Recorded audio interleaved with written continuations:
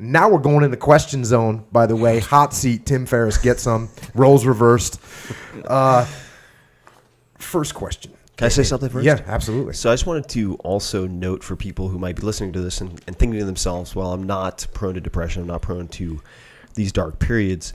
The so-called coping mechanisms that you would use to take yourself from bad to so-called normal, they are also the same strategies you can use to go from normal to better or from better to far better. They're the same. Mm-hmm. It's just shifting into a higher gear. That's a great point. And I use a lot of those strategies. Work out every day, wake up early, get after it. Of course, I read a lot, write a lot.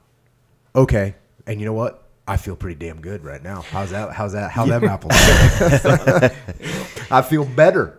Yeah. And to just put a button in it also, I have, with using these different approaches, for those people maybe listening to this and still feeling somewhat hopeless, the dark periods have gotten shorter. I've been able to turn down the volume, and the joyful periods, the zone-like periods, the productive periods, have become longer and brighter.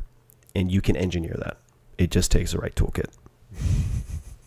Love it. This is a good piece of the toolkit right here.